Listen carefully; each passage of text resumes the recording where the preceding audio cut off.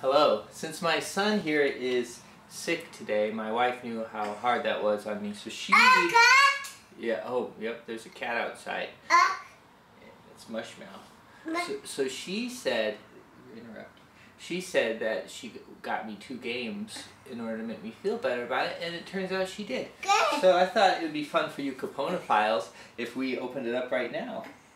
Does that sound good? So this is our first one. It's Bus Depot Diner, and it's a Jim Dacove game by Family Pastimes, copyright 2001, so this is a newer one, or maybe a newer printing. I don't know. It's a game, so should we open it? First we gotta open, this is real shrink wrap here. We need to open that, don't we? Help me with that. Ow.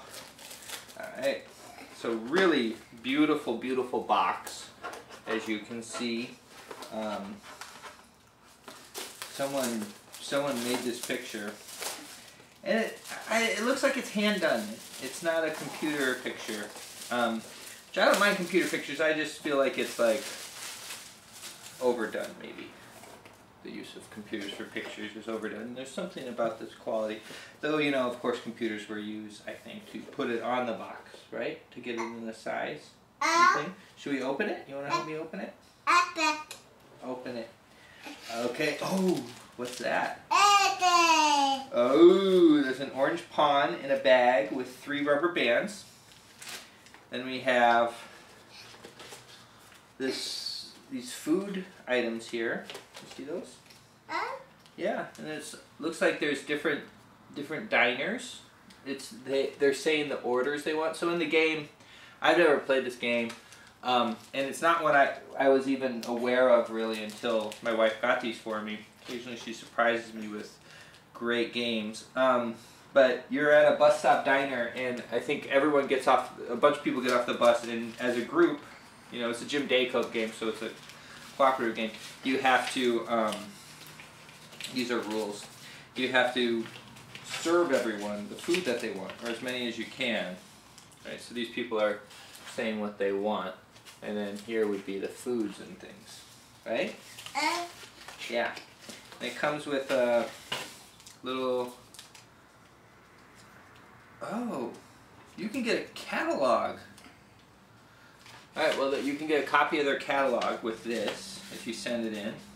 And then it also comes with this board. Now the board is there's a little bit of... This is not fully stuck on. But maybe this came out in 2001, maybe that happened in the interim. My wife got these from this, I forget what the place is called. It's like a 10,000 Villages type coffee shop. You know, they have like world goods. And they have a lot of Jim Dacove games there, I guess. I gotta check it out. There's this futuristic game I want to get. Yeah. So, pretty nice board. It's a picture. I'm not sure how... It reminds me of the game Siena in that it doesn't seem like it's so much a board. It doesn't seem like there's really... I guess these would be spaces, huh? Maybe these are spaces. I don't know. And I guess seats. Yeah, that might be... But it's more of a picture. It's not so delineated as other boards are. Right? Would you agree? You want to see the board? You don't like this board? You do or you don't? O is kind of what he says for yes, but it also he says it for uh-huh. So yeah, I'm excited about this one. I always like to see what Jim Dacove produces. Yeah, should we put this one away and get another one? Alright, thanks for watching.